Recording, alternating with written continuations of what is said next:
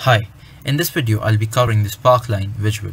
So first what I'll do is I'll go to my get data tab here and I'll go on Excel and I'll import my Excel file into Power BI. So the one we'll be working with is called, let me just find it. So yeah, it's called insurance claims. So let's just give this a moment and so that we can see the number of sheets inside the Excel file. So there is just one sheet. This is called yearly claims and we have the years and the claims. So there's not much change that is required here, so I'll just click on load. Once I click on load, if you come to the fields pane, within a couple of seconds you will see that the data has been loaded into Power BI. So you see that the claims and the year from the Excel file are already here. And now we'll go to the ellipsis. We'll click on the three dots, we'll click on import from app source, and then this is the Power BI Visuals Marketplace. So this is the My Organization tab that you have here.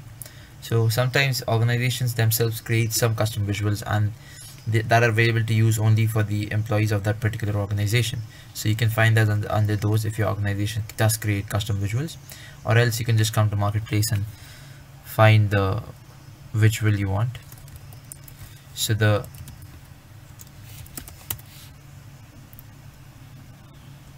one we'll be working with, so the one we'll be working with is called the Sparkline,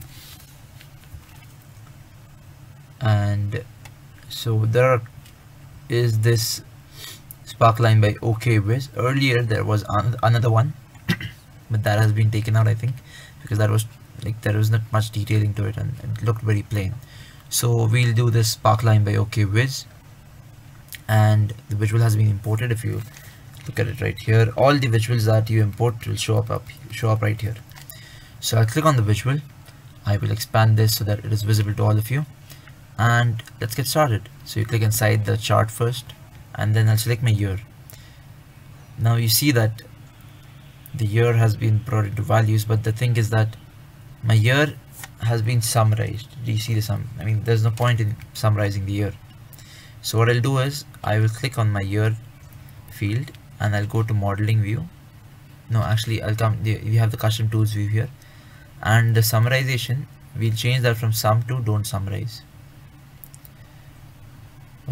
Yeah, so I'll do this again. So I'll click on my year. I want my year in my axis, and remember that we have not summarized this. We have turned the summarization to don't summarize, and now we'll have our claims in our values, and you see a sparkline. You see a beautiful sparkline. So if you hover around, you'll see the tooltip on each one of them. So this is great. This looks great. Now there are remember that the sparkline shows trends for over a time period. So this is what you're seeing from the year 2014 to the year 2005. So this is the sparkline that you see in front of you. Now let's go to the formatting options and look at the formatting option that we have available here. You can increase the text size. You could have value labels turned on. So you see that this shows the 1.8 billion, and you want the sum of all values or you want the average, so that is up to you.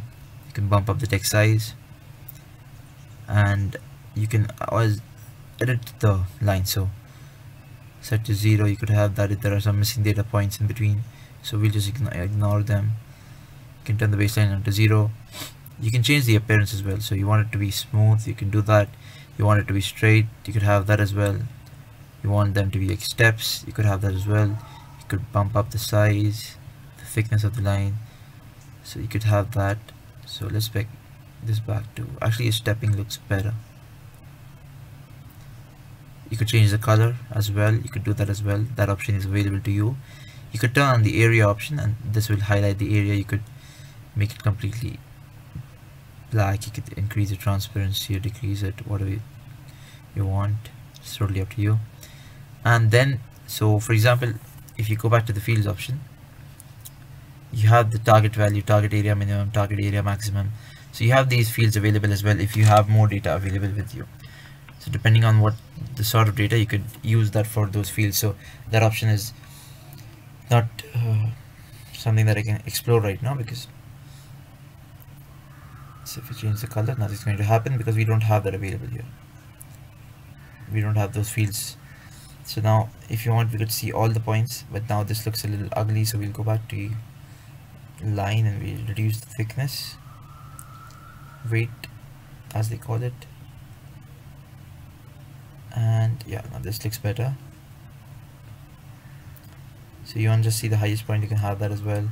You can have the different colors, you can change the colors of the current points.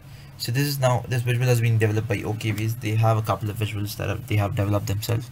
I'll just show it to you. So 1 second.